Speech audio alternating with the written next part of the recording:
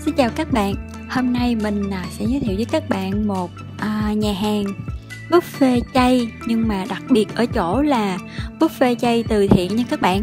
Có nghĩa là mình ăn tùy thích luôn, mình muốn ăn gì ăn bao no, nhưng mà mình thì trả tiền tùy tâm nha, mình muốn trả bao nhiêu thì trả. Cho nên cái này nó cũng giống như là buffet chay từ thiện đó các bạn.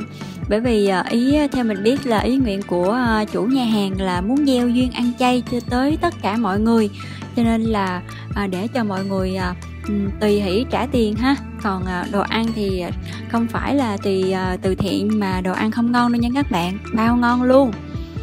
Đặc biệt buffet chay từ thiện, nhưng mà đặc biệt là bao ngon, mà lại một điều đặc biệt nữa là lại nằm ngay trung tâm quận nhất của thành phố Đắt Đỏ, thành phố Hồ Chí Minh đó các bạn.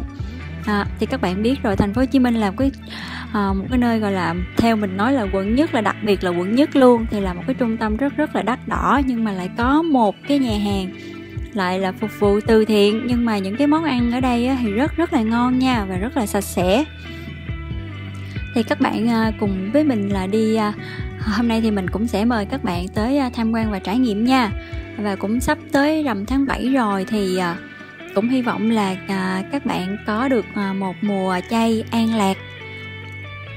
Đồ ăn ở đây thì cũng rất là nhiều loại, nhìn rất là bắt mắt.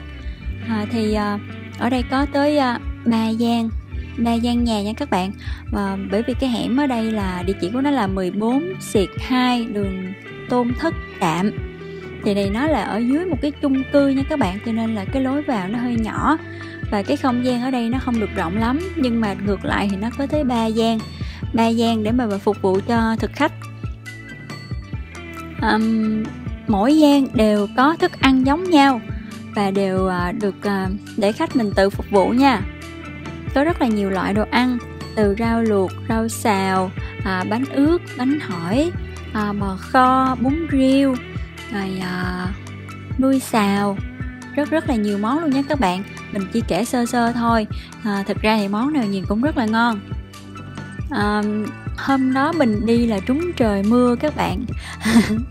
Xui xẻo đi trúng trời mưa, nhưng mà không có phải là trời mưa là không có khách đâu các bạn. Mình bước vô là khách cũng rất là đông rồi các bạn. Thì ở đây là mình sẽ tự phục vụ ha. Chén dĩa thì sẽ để ở dưới quầy thức ăn luôn. Mỗi khay mỗi dĩa đều có một cái đồ gấp riêng.